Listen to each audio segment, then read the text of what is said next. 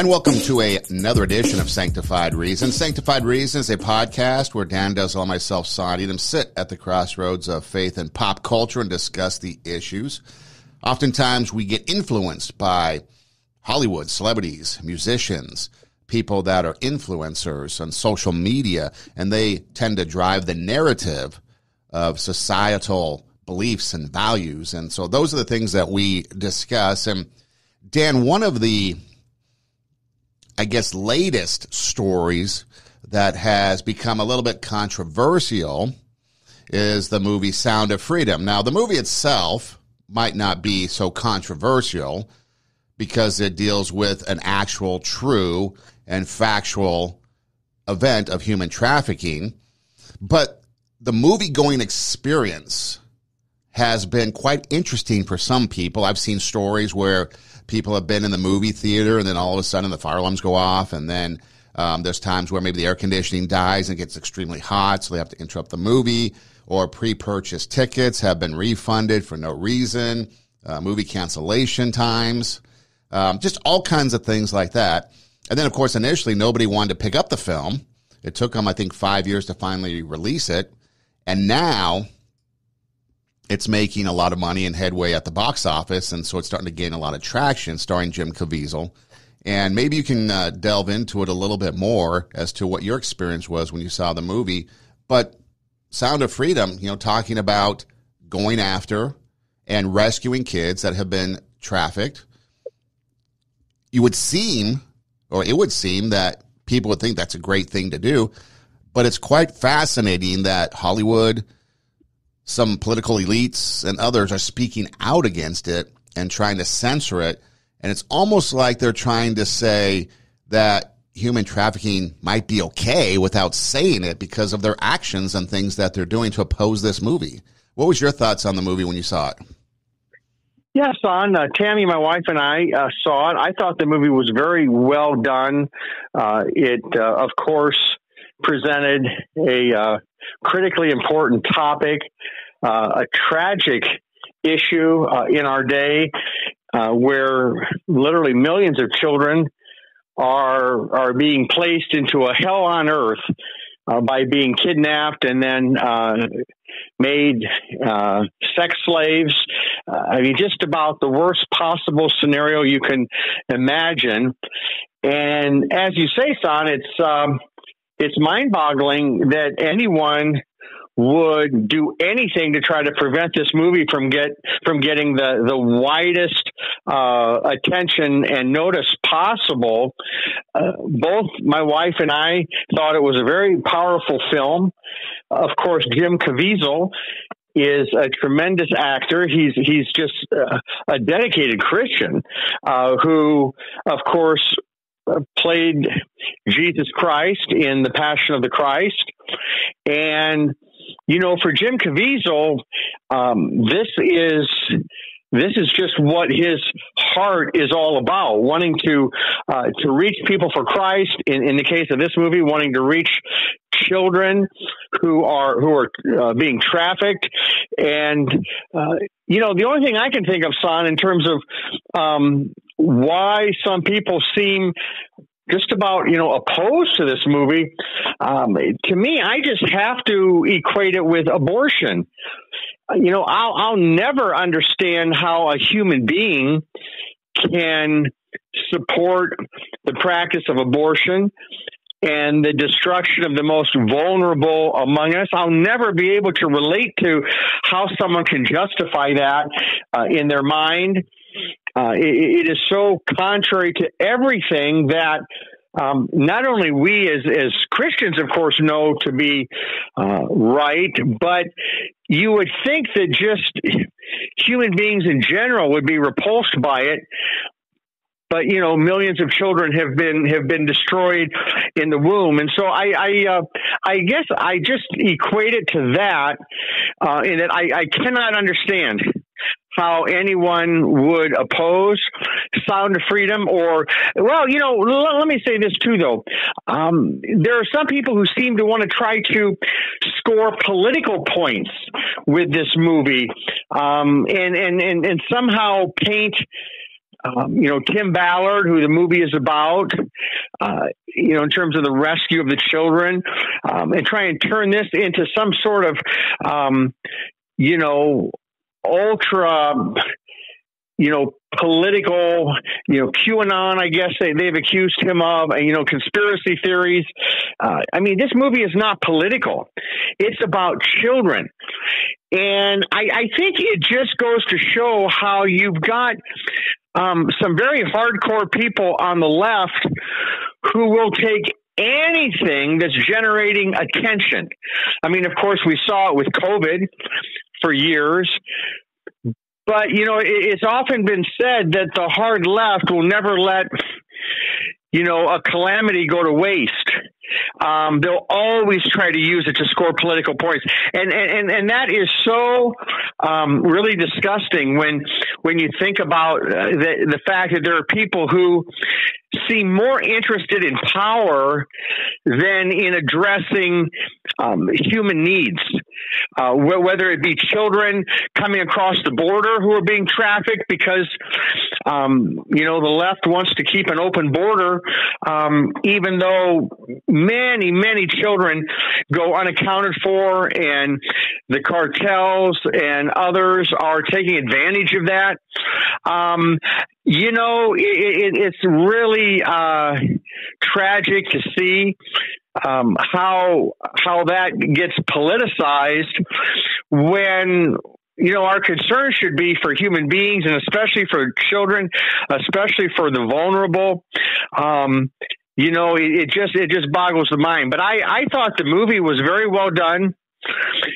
Someone asked me, Sonn, if there were parts in the movie that were hard to watch, and I think they were just wondering. How much did they show in terms of this topic? And they were very, very tactful with that. They did nothing that even came close to showing a child actually being sexually abused, which you assume they would not have shown anything close to that, and they didn't.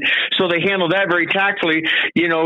People are left to just try to imagine the horror that these children go through, and you don't even want to think about it. It's so revolting, but they handled that aspect of it well. They really concentrated on just the whole topic of children being kidnapped, and then what Tim Ballard and their team did to go and rescue children. So, it's a very, very important movie. Obviously, Christians, line up on this issue like we do on abortion, and we're all for the protection of the children. And we just cannot fathom how you can have people who are pro-abortion even up to the moment of birth. That's as horrific, if not really more horrific even, I guess I would just say equally horrific to what's happening to children who are being trafficked. So we live in a very dark world where some human beings are choosing darkness over light. And I'm not only talking about those who are doing the trafficking, I'm not only talking about the abortion providers, but I'm talking about people who not only don't really seem to see a problem in that, but they'll go out of their way to support abortion and promote abortion and make it legal. And this movie, I think, can go a long way, hopefully, in terms of opening eyes and having people step up and really try to address this huge problem that we have. Yeah, you mentioned about late-term abortion. Maine just recently, the governor, just in recent days, signed a bill that would allow abortion up to the moment of birth. And you think about that, okay, as a recent law that was just put into place. You think about, Ghislaine Maxwell, who's sitting in prison somewhere, supposedly serving 20 years or something for sex trafficking of nobody, because nobody will let us know who was being trafficked. You have Jeffrey Epstein, who was murdered by suicide. You have the state of California with all kinds of laws that strip parents of their rights over their kids. Kids are able to go to California from other states, and once they enter the state, then the jurisdiction of other courts in other states ends and California takes over, and they're allowed to then rule against parents who are against gender transformation. A lot of people are for this, gender mutilation surgeries that they call gender affirming. And so it goes on and on and on, the assault on kids. First off, if you make it out of the womb, hey, good job. You should get a medal for that.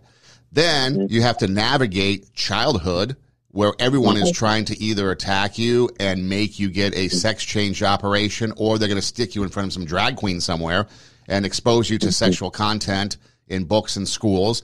And then if you make that, now you've got to navigate the world as an adult, where you might get arrested and charged for felonies by using the wrong pronoun. I mean, this country has just completely gone upside down and is insane. But the question I have for you real quick, Dan, then you can mention or talk about whatever you want. But the question I have is, the Bible specifically talks about children. Suffer the little children to come unto me and forbid them not, for theirs is the kingdom of heaven.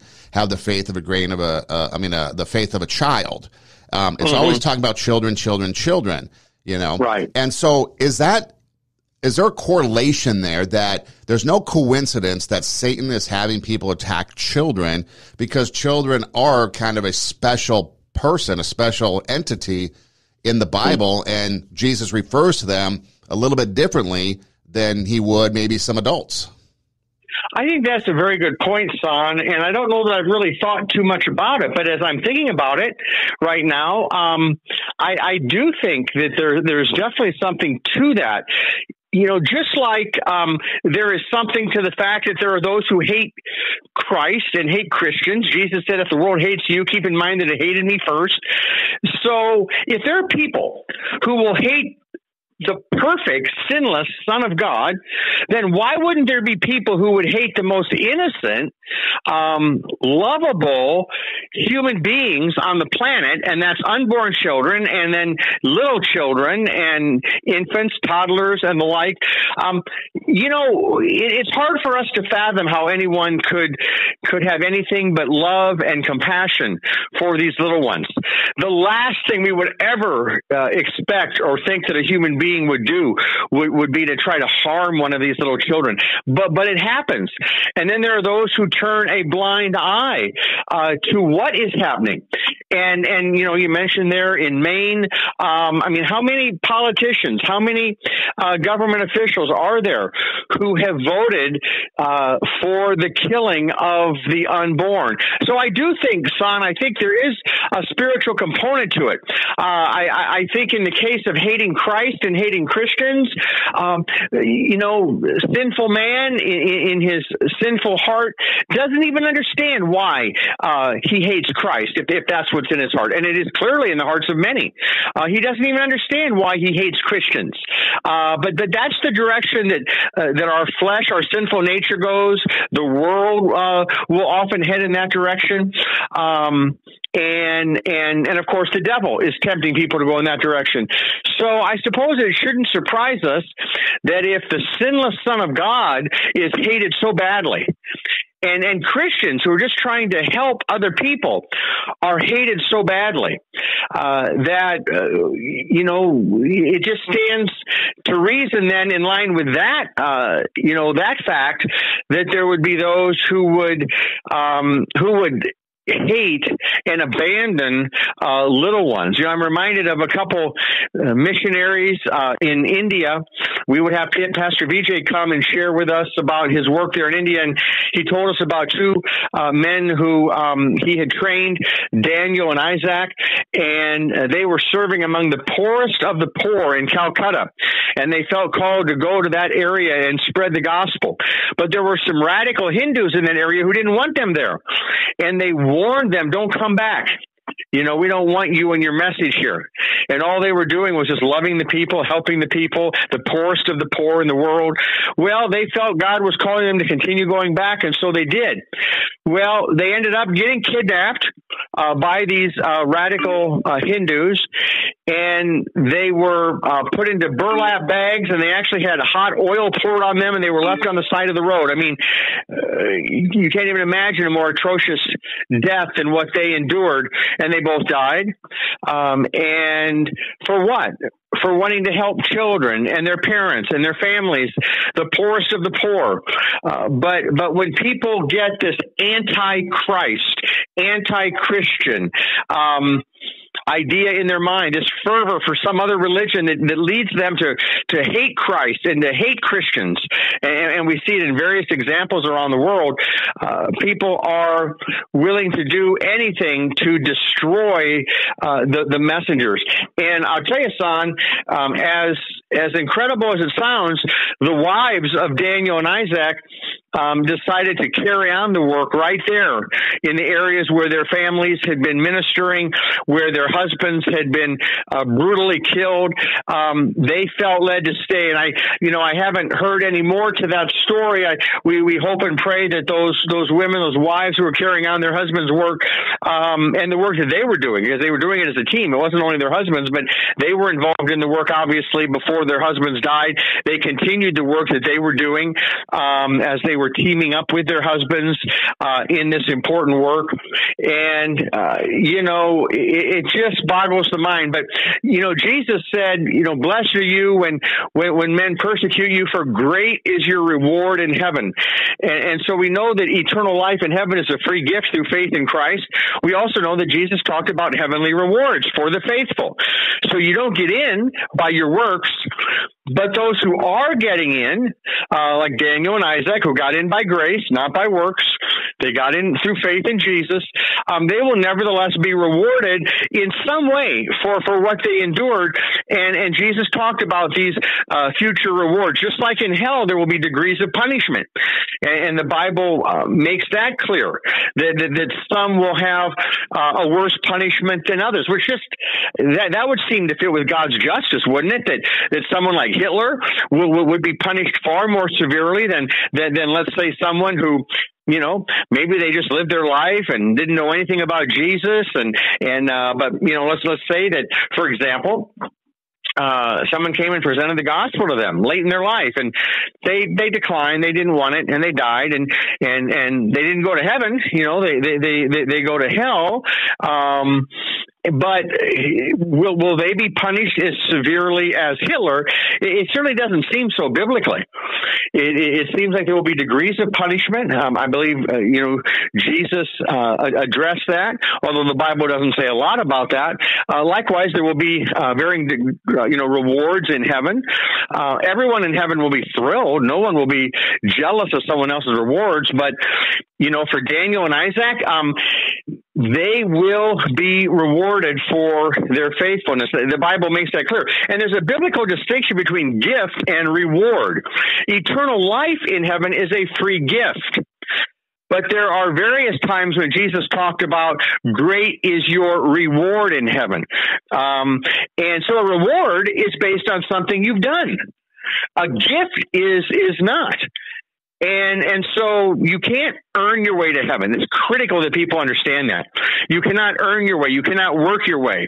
You can only come in as a free gift.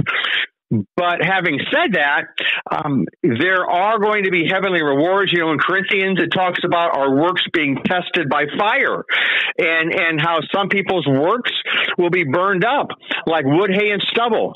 And so they'll get into heaven, but only as one escaping through the flames. In other words, like the flames of their works being tested. It's interesting, Sonn. Maybe, I don't know, perhaps the Catholic Church, gets purgatory from that teaching. Well, that doesn't teach that people go to a place and then somehow maybe have to suffer there or something like that. No, that's not at all what the Bible teaches. You don't go to purgatory before heaven, but the Bible does say that your works are tested with fire. So in that sense, there is that testing that happens, and for those works that were done for noble purposes and for the glory of God, and not for one's personal recognition, it refers to those works as gold and silver and costly stones. In other words, those will pass the test of the flames, and there'll be a reward. Whatever that reward is, I don't know. I mean, I think we have to be careful that we don't think of it in terms of like the way we might think of a reward here on earth. We tend to think of like maybe a monetary reward, or I'm going to get something, and I don't know what those rewards in heaven will be. But I know it will bring God glory. I know it will be very fulfilling and satisfying. I know it will be very God focused. And it will be very satisfying to Daniel and Isaac and all those who have made sacrifices for the gospel, and Jesus has promised to reward them there in heaven. Great will be your reward in heaven. So if a person's ever trying to figure out the difference between, heavenly rewards, punishments in hell, do I earn heaven? No, you don't earn heaven. It's a free gift. You only get it through repentance and faith in Christ. But then your works will be tested with fire. And those things that you've done to just draw attention to yourself, or, as a Christian now, those things you've done as a Christian that maybe weren't really done for a noble purpose, those will be burned up like wood, hay, and stubble. There'll be no reward for that. But the Bible says you will escape, but only as one, escaping through the flames. In other words, you're not going to go to hell because as a Christian, maybe you did some things to try to draw attention to yourself, but you're not going to be rewarded for that. And again, I don't know what that reward is, but, read Paul's description on that. It's very clear that you'll receive your reward for the gold and silver and costly stones. In other words, those things that were done, like what Daniel and Isaac did. Now, you don't have to necessarily only be ministering to the poorest of the poor. I mean, that's a very great work, but there are lots of good works that Christians can do.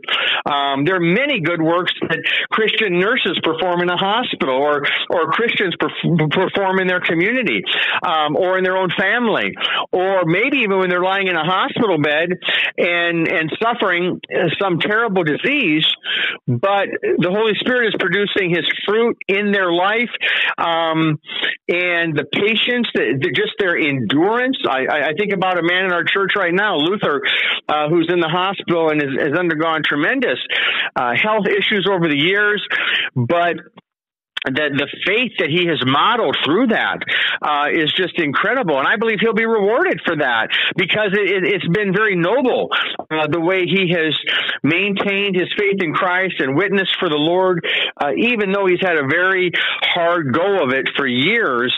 So there are many different things and ways to work for the Lord. Wherever you're at, you can work for prayer. If you're bedridden, if you're homebound, and you can't, let's say, go to church, be around people, go out and work in the community. But in your home, in your bed, you're bedridden, but you can pray. And you're praying for lost people. You're praying for your family. You're praying for the needs of the nation and of the world. So there are lots of things you can do. The Lord wants us doing those things because we have been saved to do good works. We weren't saved by our good works. It never works that way. But we're saved to do good works. And it's the people who are relying on their good works to get into heaven who are not saved. But when you look at that movie, Sound of Freedom, and Jim Caviezel, and you listen to him, in interviews, it's obvious, Sonn, that he wants the focus to be on the Lord. He wants people to know Christ. And in the case of this movie, he desperately wants to help rescue trafficked children. And, praise the Lord that this movie is out and that it's getting a wide audience. And now we just pray that the impact will be huge, and that nations and governments and people all around the world will step up and try to stamp out just this ugly, vicious practice, and to hunt down those who are carrying it out, to put all the money necessary toward that. And wouldn't it be amazing if, like, for example, people who want to spend billions of dollars here in our country, for the climate. Okay, hey, yeah, we want a good climate. We want to protect the environment. But what's more important? as China and all these other nations are pumping, all sorts of pollutants into the atmosphere, and yes, do your part here in America. But I mean, children are dying. I mean, shouldn't you be spending at least as much money on child trafficking as you are on climate issues?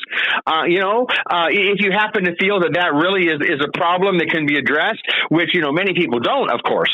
But I'm just saying, even for those who seem convinced of that, why can't they put at least as much money toward child trafficking and against abortion and for children in the womb?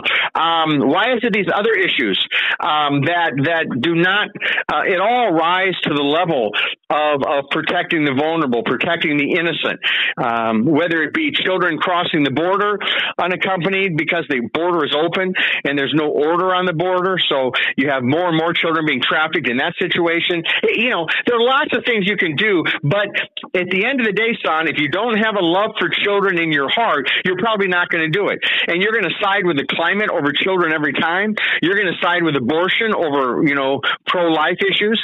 And when a movie like this one comes out, Sound of Freedom, you may not show any interest in that. In fact, you might even do, like some of these examples you gave, almost things to undermine it, or to I heard a couple news reports of some leftists who were just trying to associate the directors with conspiracy theories and things. Again, they're not showing an ounce of compassion for the trafficked children when they try to politicize something that is clearly not a political movie at all.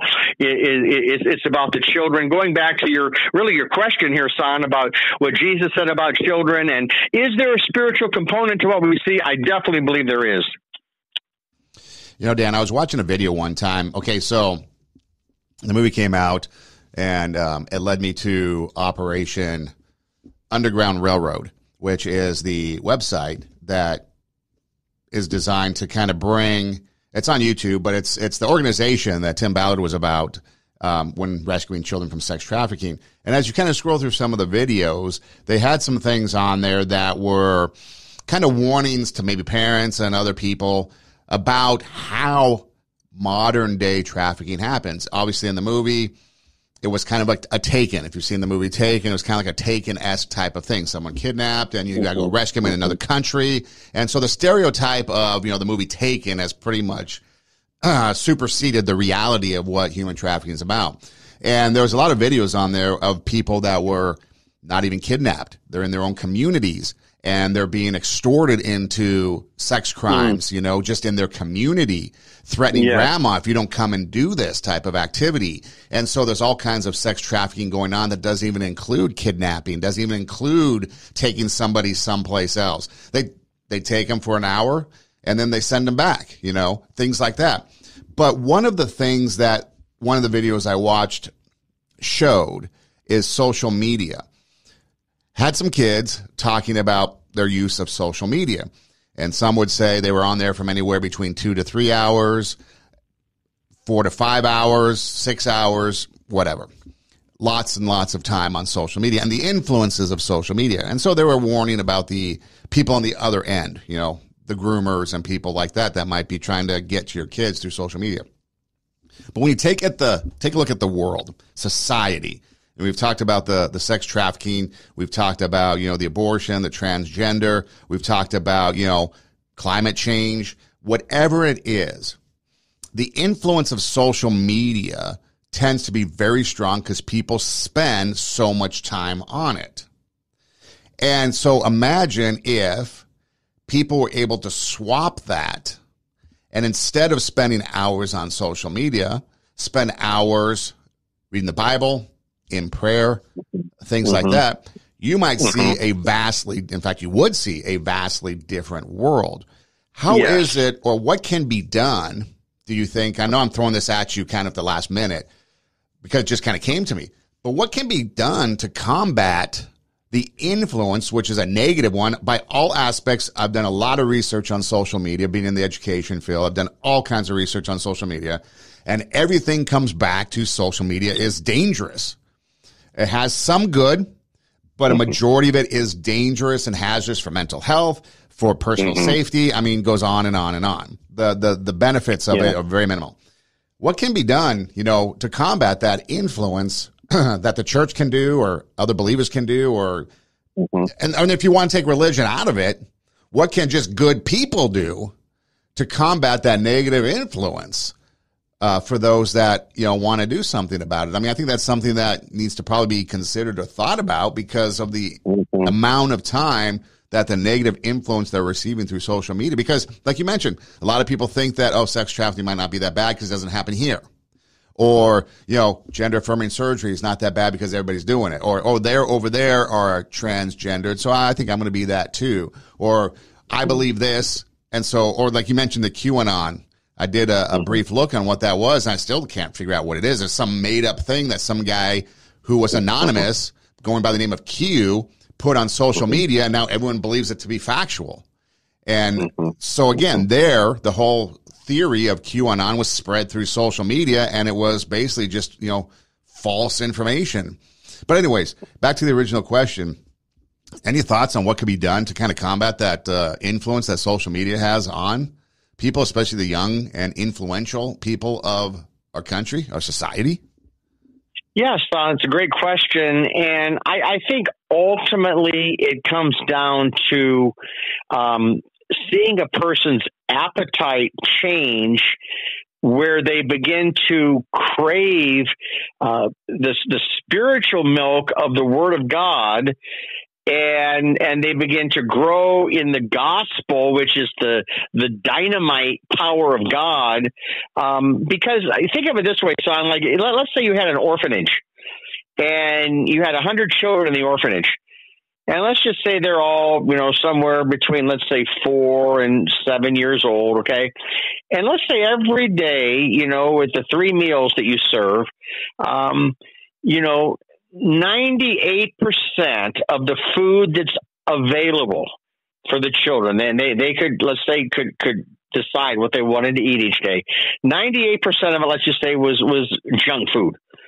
So breakfast, lunch, and dinner, 98% junk food. And then let's say 2% of it, there is very healthy food that they need.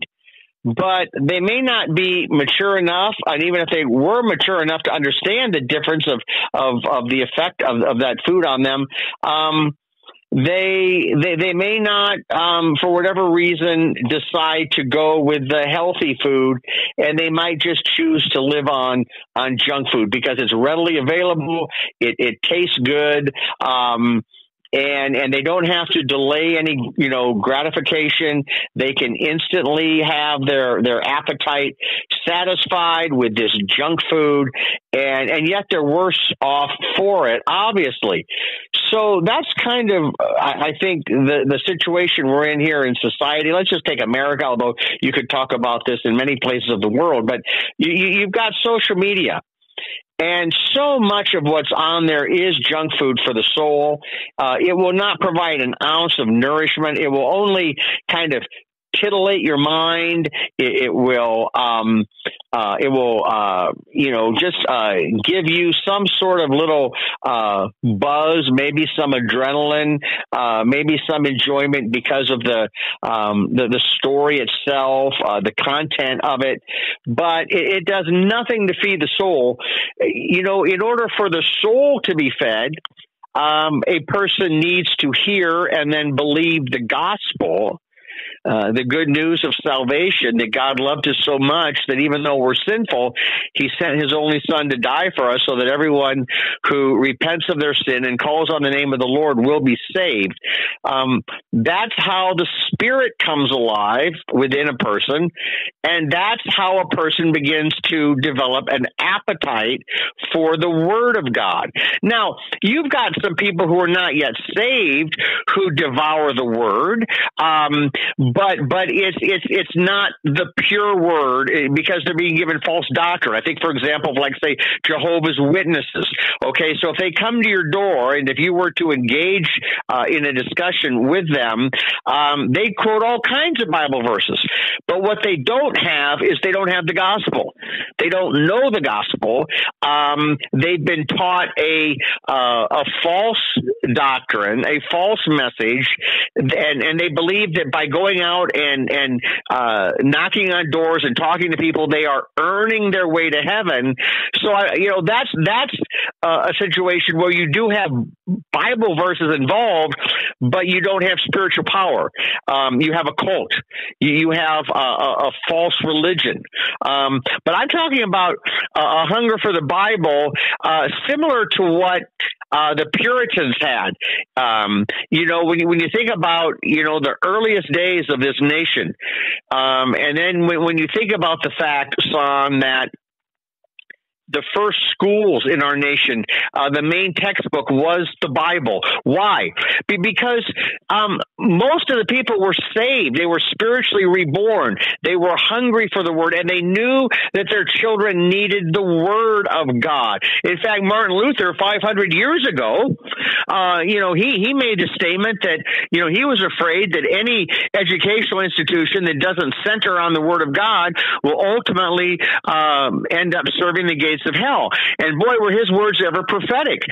In those public schools today that are obsessed with cramming transgenderism down the throats of children, and trying to indoctrinate them in LGBTQ propaganda. And what's the fruit of that? Well, we had a report in the last couple weeks that one of the Ivy League schools, Brown University, which, by the way, the Ivy League schools were started hundreds of years ago to promote the gospel and spread the gospel. That's why they began, Harvard and Yale and Dartmouth and such. But Brown University, now nearly 40% of the students at Brown University identify as LGBTQ, which is mind-boggling. Now, how many of them are just claiming that label because they feel peer pressure, they feel they fit in, they feel it's going to make them more popular? I mean, obviously, a certain percentage of them, because, there certainly aren't 40% of them, it wouldn't seem, that are feeling led to engage in same-sex relationships or transgenderism. We don't know for sure how many of them are. I mean, for a long time in our nation, it was maybe 1% to 2% of people. What is it today? I don't know. I mean, some would even say maybe less than 1% at one point. But why is that? Because of the propaganda that's been pushed on people. So if you eat junk food when you're young, if you eat spiritual junk food and ideological junk food, the result is what you have there at Brown University. Rather than students who identify as Christians wanting to spread the gospel in the tradition of the Ivy League schools going way back, now you have essentially a different religion that they're promoting. And it is a religion for those who wave the banner and have the pride parades. And I mean, it is a religion for them. They may not use the term God, but they are very, very religiously devout in their adoration of this ideology and in rejecting God's design for marriage and God's design for sexuality and God's design for gender. They reject all of that. And they say, no, our way is better.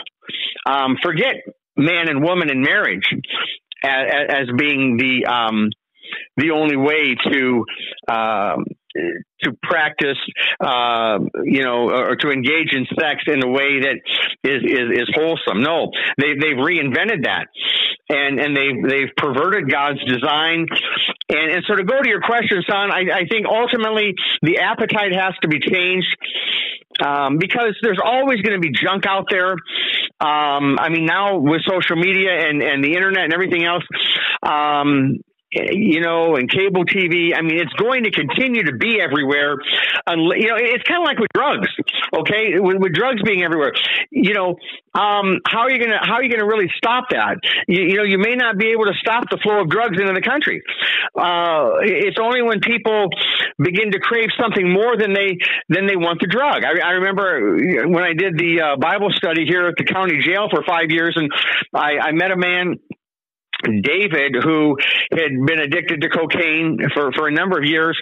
And he said the closest thing he could compare it to in terms of when he really just had to have cocaine is, he said, it's like if you're underwater and you have to have oxygen, you have to come up for air. And that has really stuck with me, you know, if the compulsion, if the addiction is that strong, it clearly has to be broken by the Lord. It's not going to be an easy thing to break.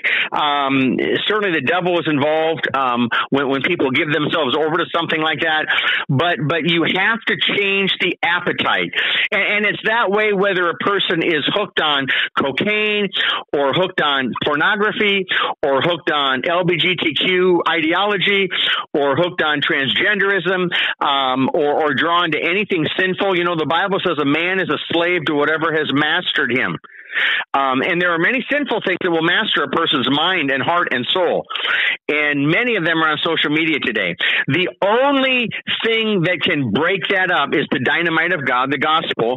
And the Apostle Paul said, I'm not ashamed of the gospel because it is the power of God for the salvation of everyone who believes. It is the dynamis, the Greek word. So the dynamite, the dynamis, the power of God, the dynamite of God. So you've got to have that worldview and those appetites blown up through Christian conversion. And the Bible says if anyone is in Christ, he is a new creation. How so? Well, now your body's a temple of the Holy Spirit. Christ is now dwelling within you. You now have new desires that you never had before. You now have a new awareness that you never had before. Now you understand that the cross is what saves you, not your works, not knocking on doors, you know, certainly not the false doctrines of a cult, you know, like the Jehovah's Witnesses, but the pure gospel message of Scripture, which has been around, well, 2,000 years for Christianity and thousands of years before that in the Old Testament. Jehovah's Witnesses and Mormonism came on the scene 200 years ago with their false prophets. Interestingly, Sonn, I was talking one time here a few months back with a young man who is a Mormon, and very, very smart young man. But I asked him, I said, hey, you know, what would you think if a religion had a leader or a prophet that was sleeping around with a bunch of women, including even some teenage girls, you know, an older man, let's say, as your prophet? Well, he thought, no, he wouldn't want anything to do with that. And yeah, and I said, well, I mean, do you think God would ever deliver truth through someone like that? He said, no, he didn't think so at all. But then I asked him, I said, well, I mean, you know, and I tried to do it very tactfully, but I said, I mean, are you aware that the first two prophets of the Mormon religion, Joseph Smith and Brigham Young, between the two of them, they had about 100 wives, some of whom were teenagers. And so these men were predators. They were predators, but they were lifted up by their you know, their religious group as some noble leader.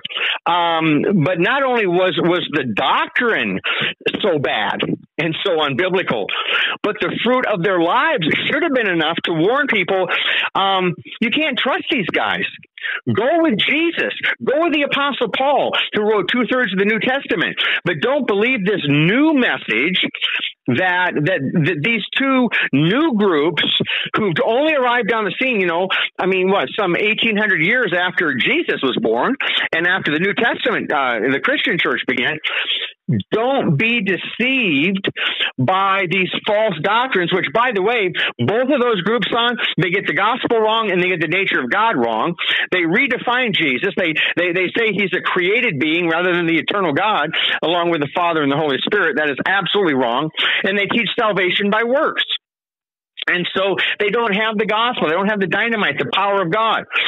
So Satan has, you know, he's pulled out every trick, you know, he can to try to deceive people, to pull them into false doctrine, false living, and, you know, so that people don't, you know, realize it's not just the cults like Mormons and Jehovah's Witnesses.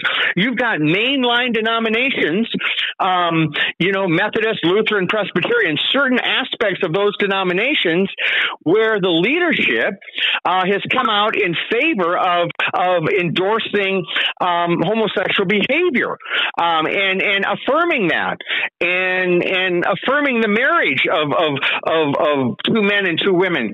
So it's not only the cults that have been deceived in our world today. It's also those so-called Christian denominations that have abandoned the Bible. They've abandoned God's plan for sexuality. They've abandoned God's plan for gender. They've abandoned God's plan for marriage between a man and a woman. So it's not only Mormons and Jehovah's Witnesses that you got to watch out for. I mean, we stop and think about it, Sonn. No wonder Jesus said the road is narrow, and the wide road that leads to destruction is, in fact, wide. Because if it's not LGBTQ, like you were saying before, Sonn, if it's not, the stuff they're pushing at kids, I mean, if you make it out of the womb, like you said, praise the Lord, if you make it past the abortion mill, if you make it through, if you get sent to a public school that happens to be a place where you've got teachers trying to indoctrinate kids in LGBTQ ideology, if you make it through that, you see why kids need loving Christian parents who will teach them the truth. You can see why so many families are turning to homeschooling, because or Christian school, because who wants their kids indoctrinated? I was just looking at an article today, so I didn't even read it. It's just kind of so disturbing, but this young boy, I guess, apparently, who, decided he was a girl, and the headline talked about him being castrated, but now he's trying to warn other kids that, don't be duped by his transgenderism. How tragic. But will the mainstream media, will they put him out there? Some will, a few will, but there are so many in the media who seem to want to hide that from people. Why? If you care about kids, why would you hide that? Why would you hide the sound of freedom? Why would you hide what's going on with abortion, if you truly care for people. So at times, Sonn, it may seem to Christians like, we're a lone voice, but there are quite a few like us.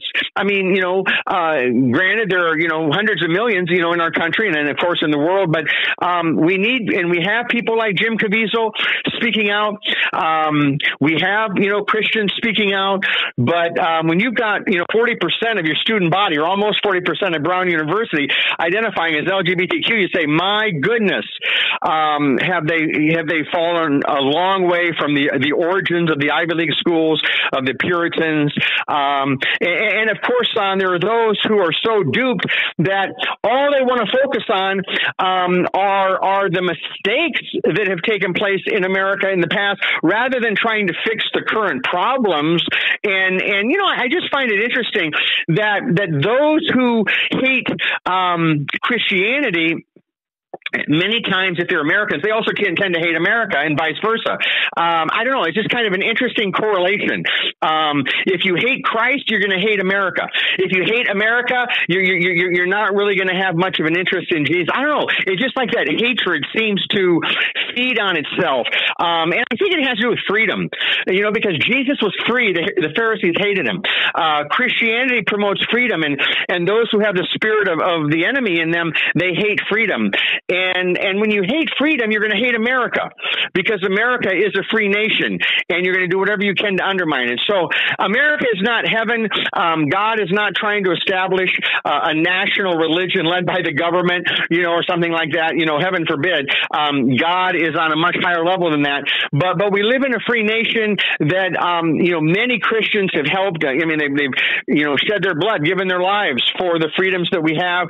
And those who hate freedom tend to hate children, tend to want to cover up, things like the sound of freedom and what's going on with abortion and even what's going on, say, with Jehovah's Witnesses and Mormons. I mean, there's all sorts of deception out there, and only the Bible, you Christians, you're so arrogant. What makes you think you're right? Well, Jesus was right, okay? It's not about what we think. It's only what Jesus says. It's what the Bible says. That's what's right. And that's what our nation began with, Sonn. That's why we were free. That's why we didn't have these problems.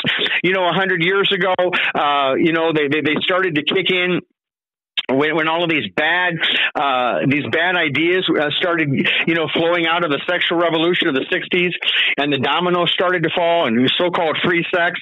Well, just reading a report today, I mean, just the syphilis outbreak in where was this? Anyway, but that's been going on since the 60s.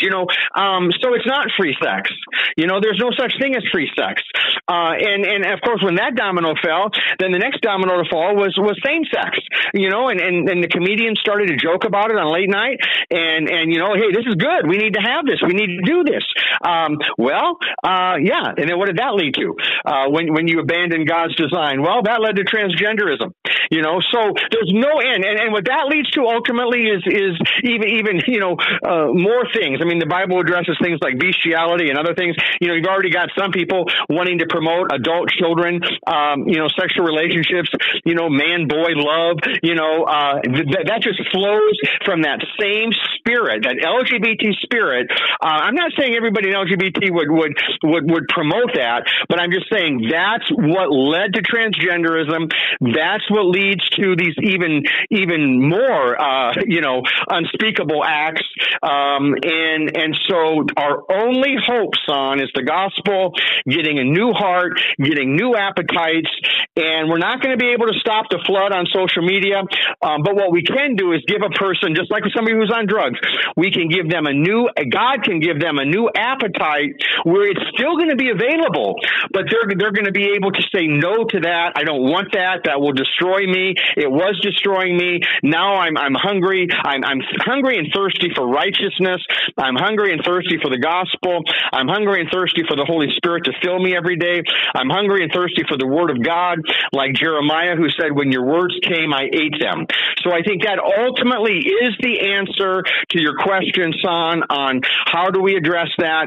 And Paul said, when I was with you, he said, I resolved to know nothing with you except Jesus Christ and him crucified.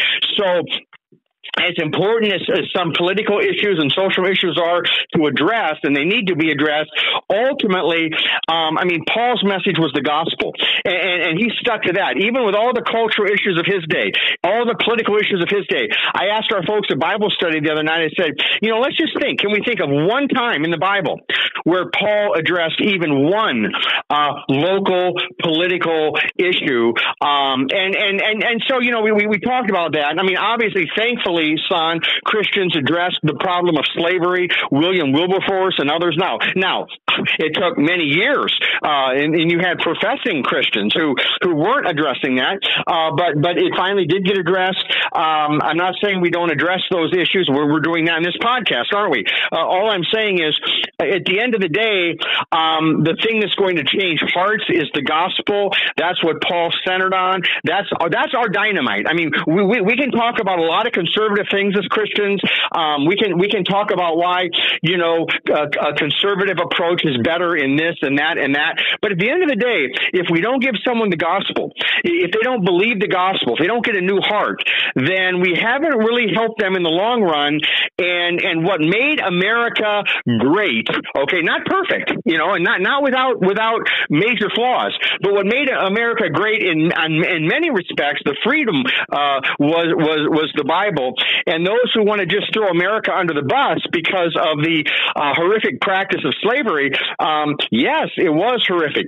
Yes, it was terrible. But the question is, are we only going to live in the past, or what about the slavery of children today? What about the sex slavery of those children? Isn't that as bad as the horrid practice of slavery in the past? So both are terrible, and I think the people who are filled with the Holy Spirit are going to try to stop slavery wherever it's going on, and try to point people to Christ. So we need the gospel. The gospel changes lives, and thankfully, Sonn, that's what the Lord's given us to give to the world. Dan Delzell with us as we talk about movie Sound of Freedom and the human trafficking and other things that have been developing over the last little bit based on that film. And Dan, we appreciate your time and insight as always, and we look forward to many more conversations, God willing. Well, I look forward to that as well. Thank you so much, Sonn. Yes. And for those of you listening, you can check out our website at radiowarp.com. That's radio, W-A-R-P, radiowarp.com. And you can click the Sanctified Reason podcast logo. And past shows will pop up, and you can check them out. You can also reach out via our email, sanctifiedreasonpodcast@gmail.com. That's sanctifiedreasonpodcast@gmail.com. And for those of you listening, hey, thanks for listening. Do tell a friend. And until next time, God bless.